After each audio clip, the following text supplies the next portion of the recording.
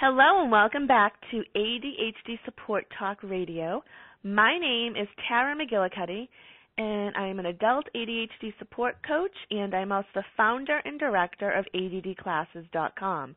And at ADDclasses.com, we provide virtual support and education to people affected by ADD and ADHD. We offer free teleseminars. We have an extensive ADD audio library with more than 150 courses, and we also offer more in-depth support programs. And you can learn more about ADDclasses.com by going to the website www.ADDclasses.com. And with that, I would like to welcome back Lynne Edris to ADHD Support Talk Radio. In just a moment, we're going to be talking about procrastination in adult ADD and adult ADHD. So welcome back, Lynne. Thank you, Tara. Thanks for having me. Now, before we get started talking about procrastination, which I'm sure a lot of our listeners can relate to, can you let the listeners know a bit about yourself and how they can get in contact with you after today's show? Sure. I'm an ADD coach myself. I work with professionals who are struggling to reach their potential due to challenges with things like disorganization, time management, weak follow-through, and procrastination, as we're going to talk about today. I'm also a woman with ADD myself and mom to a college-age student with ADHD too.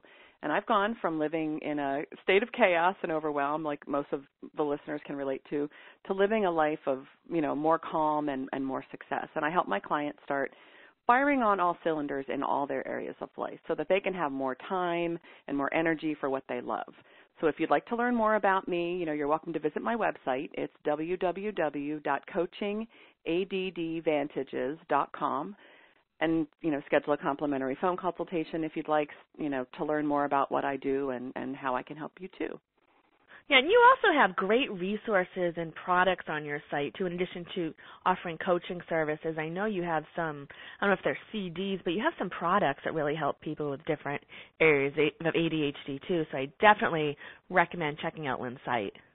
Thank you. Yeah, I do. I have some e-products, audio downloads, PDFs, different kinds of, sort of self-help sort of information products on there, too. So thank you. Yeah. Okay. So procrastination, you and I, what should we talk about? And you said procrastination, and I'm like, I know we've talked about it before, but I've talked about it before on the show, but it's such a common challenge for those of us with ADHD. So I thought it made sense to talk about it again because I know a lot of our listeners, myself included, can really relate to procrastination. So I guess one of the first things to talk about is, what is procrastination? I know we throw that word around all the time, but I don't know if some of us even really know the definition of it. That's a really good point, Tara, and you're spot on. I think procrastination is right up there, probably tied for the number one complaint of people who come to me for help besides unmet potential. And a lot of that unmet potential stuff, I think, kind of goes back to procrastination and the struggle we have with following through and, doing what we intend to do. Several years ago, many years ago, I was getting ready to do a teleseminar on procrastination, and I thought, well, let me just Google here and see what, Google says about the definition of procrastination. And I was kind of surprised, and it kind of led me to a whole different way of looking at procrastination and a way that I coach my clients around procrastination a little bit differently. So what I found was that Merriam-Webster defines procrastination as to put off intentionally doing something that should be done. So the true definition of the word procrastination includes intention. And intention implies willfulness and choice. And there are really strong negative connotations and really strong undertones of, moral judgment and, negative self-talk when we're using the word procrastination to describe what we're doing or what we're not doing. Yeah. And as coaches, we know that the undertones of the words we use to describe ourselves and the way we think about ourselves and our behaviors are really important. And that can make a really big difference in our ability to look at our challenges objectively and find solutions. So when we think about someone who procrastinates, we think of words like lazy, and lazy means, of course, defined as not inclined to work. We think of someone who is weak, maybe a little bit, willfully disobedient, stubborn, defiant, somebody who's uncooperative, all of those kinds of things. But most of the time, those of us with ADHD are not really intending to procrastinate. We have the best of intentions. And then we feel very badly about ourselves and, really beat ourselves up for being weak and lazy and all of those other horrible things we say and we think about ourselves. And, most of the time, our intentions are not to be lazy or weak or idle. And I think that's a really important distinction.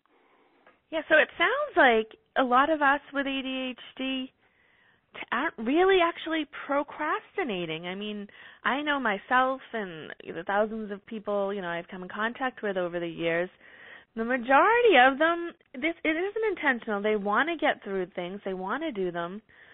So it sounds like it may not actually be procrastination, in the standard definition of it. And I think that's a really important distinction. When we have every intention to follow through on what we've committed to, whether that commitment was to ourselves or to someone else, and we feel so horribly about ourselves when we don't take action. We're embarrassed or even humiliated, and we become sort of mired in blame and shame and really, really stuck in all that negative, feeling and thought about ourselves. And what's worse, after years and years of struggling to do what we intend to do, our self-image becomes sort of tainted, sort of skewed, sort of, kind of off balance with who we want to be and who we really, really are deep down. Our self-esteem takes a beating. But most importantly, I think we stop trusting ourselves and we stop believing in ourselves and our abilities. And that's what really takes a hard toll on our ability to reach our potential and build upon our natural strengths and our natural talents. I mean, it's when we are calling ourselves procrastinators, and, so many of us really kind of take that word on, take that characteristic on as a personality trait, like it's who I am. Yes. That can be really harmful in the long run, I think, and I think that's really important to pay attention to. Yeah, I mean, we end up believing those negative things about ourselves if we say them about ourselves, if other people say them. So yeah, you get stuck in that mindset, and it can almost seem impossible to get out of it. And then when you learn, wait a minute, I'm not actually procrastinating. I'm not actually a procrastinator. I mean, I think that could be life-changing, just changing that label in itself, just looking at it differently. Yeah, I think so too. And of course, sometimes we do procrastinate on purpose. Yeah. Sometimes we do procrastinate intentionally. But I ask my clients to distinguish and identify when they're not doing what they intend to do. Are you really procrastinating intentionally, or are you stuck? Are you overwhelmed? And if you are procrastinating intentionally, why? You and I were joking around, before the call about what I call productive avoidance or productive procrastination. And I think a lot of us with ADD can realize this, can relate to this. And I what I call productive procrastination is when there's something that we're really overwhelmed by or really stuck by, something we're really having a hard time doing, usually due to our ADD challenges. So we find something else to do that is productive or feels productive, but really isn't the thing we intend to do in the moment. And I was telling you, like, the joke in my house is that if you catch me with a feather duster or a Swiffer duster or something, send me back to my office. There are certain kind of go-to things that I do that are sort of out of character. I'm not particularly domesticated. I don't love to clean. I don't love, that sort of thing. So if my family sees me with a magic eraser or a Swiffer duster or something like that going to town, I've told them to ask me what I'm not doing. What are you not doing that you're supposed to be doing? If you pay attention and you know what your kind of productive avoidant behaviors are, it can really give you a good indicator that it's time to stop and think and look at what it is that you're supposed to be doing and really take a look at why it's, why you're avoiding it, why it's overwhelming, why you're stuck. And that's really important. If we're stuck in that blame and that shame and that negative, self-talk, we're absolutely 180 degrees from where we need to be to find solutions to our problems. You literally can't be, a creative problem solver and beating yourself up at the same time. And I think, these are important things to think about. Definitely. So you talked about avoidance. What else is it that those of us with ADHD who may not actually be procrastinating, what are we doing? We're stuck. We're stuck or we're overwhelmed. When we're overwhelmed, and it's, ADD has its own kind of special kind of overwhelm. That ADD overwhelm it's a really difficult kind of inertia or stuckness to break. Sometimes it feels like you're absolutely immobilized, like I don't know why, but I just can't do that thing. So we do other things or we find other distractions.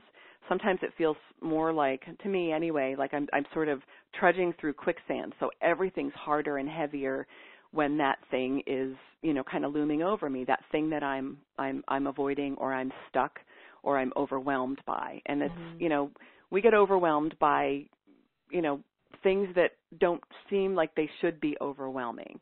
For us, we tend to struggle with, most of us tend to struggle with more mundane things that other people make look easy. So for a lot of us, paperwork, filing, chores, other kinds of administrative tasks, even returning phone calls and things like that. And it can be a little different for each of us, of course, because, your ADHD is, I always say, is as unique as your thumbprint. But when, those sort of mundane things are the things that we're stuck on, it really isn't logical because, for the most part, we know how to do them. We know how other people do them. Other people make them look so easy. And intellectually, you know how to make a phone call. You pick up the phone and you dial the number, but it can be overwhelming. It can be, something that really stops you in your tracks and, keeps you from moving forward. Often it's the more difficult, more challenging tasks that are easier for us. Things that are harder for other people sometimes are easier for us. We always say if it were rocket science, it wouldn't be so hard. But the easier, simpler things that other people make look like they're easy and simple aren't easy and simple for us. That's a great explanation. That makes sense. So, when you're overwhelmed and stuck, that's not intentional. That's because we're being bombarded with stuff and our brain's almost like shutting down or getting stuck. So I think just knowing that can change things. Like it's not intentional. You're not a bad person because you get overwhelmed and stuck. So I think that's really important. I'm so glad you brought that up, Lynne. It really is important, and it really is, looking at your challenges objectively is how you find solutions. And, most of us are very creative. We're great problem solvers. We're, kind of out-of-the-box thinkers, and we can come up with some really, innovative, creative, and even maybe crazy ways to overcome our challenges if we can stop beating ourselves up and look at them a little bit more objectively. A little bit more nicely, a little bit more kind. Yeah, it's so important to be kind to ourselves because we're for a lot of us with ADHD just are not kind to ourselves, and we can be our own worst enemies. So that definitely makes sense. Yeah, now, is there anything else related to procrastination, overwhelm, avoidance that you haven't discussed today that would be important, Lynne? There's a lot. I mean, I could talk about it. I could talk about it for hours because it is such a big problem. Follow through, procrastination, if you want to call it that, overwhelm, all of that. Is kind of the rub of ADD. It's where our challenge is kind of in a nutshell. But most of it is related to our executive function challenges. Most of it is related to our brain wiring. It is related to how we're looking at it too. So, I think if of everything else, if I would want the listeners to walk away with, it's, pay attention to how you're thinking about yourself when you find yourself stuck, when you find yourself overwhelmed, when you find yourself not moving forward on something that you really intended to move forward on. Pay attention to how you are thinking about yourself and how you're paying attention to your own inability to follow through. And, often that opens up the possibilities for us. Yeah.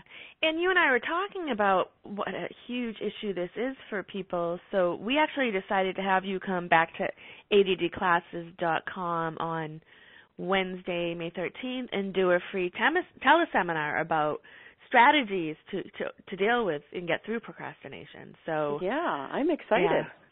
Yeah, I am too.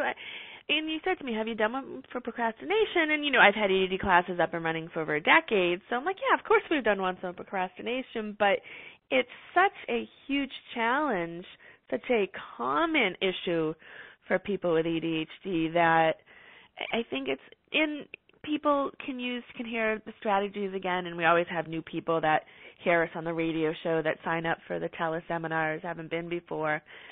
So I know it's going to be a great teleseminar. So you can sign up for free at addclasses.com, and that will be on Wednesday, May 13th at 9 p.m. And I know my ADD market, so those of you who can't make it live, if you sign up before the teleseminar, before the live teleseminar, you will be able to listen to it free for 1 week on the website, but you do have to sign up before the 13th.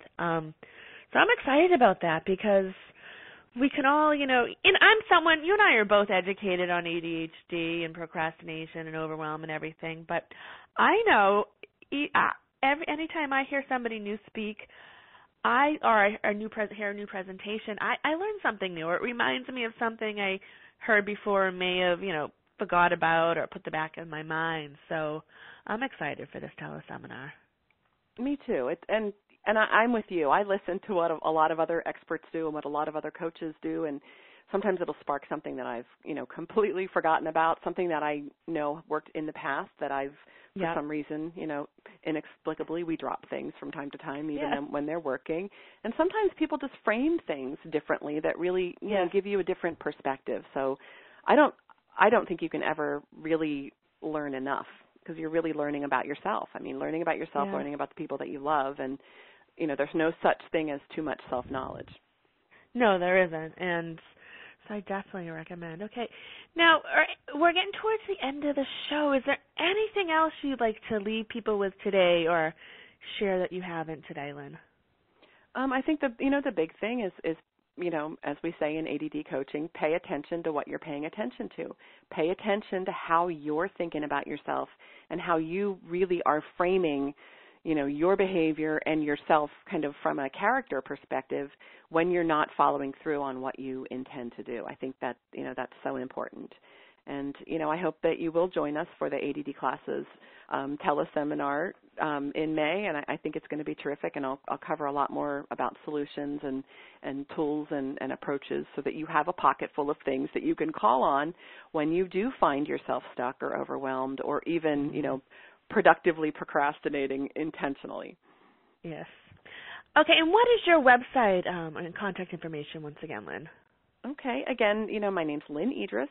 My website is www.coachingaddvantages.com. So it's coaching advantages with 2 Ds, so it's a little play on words there. And from there you can contact me directly via email. I'm pretty sure my phone number's on there as well somewhere. And schedule a complimentary coaching consultation if that's something you'd like to learn more about. Well, thank you so much, and thank you everyone for listening. And if you are listening to us on iTunes or Stitcher, be sure to stop by our website at ADHDSupportTalk.com. So thanks again, everyone. Have a great day. And now, insurance-minded speeches from Geico. Hardship. My grandmother would go through it every month to pay her insurance bill. First, she would handwrite a paper check in cursive. Then, using her own tongue, she would wet a stamp for an envelope. Today, however, we need not weary our hands and tongues. Today, we can pay our Geico bill with the Geico app. Away with hardship, in with bill pay on the Geico app. Thank you.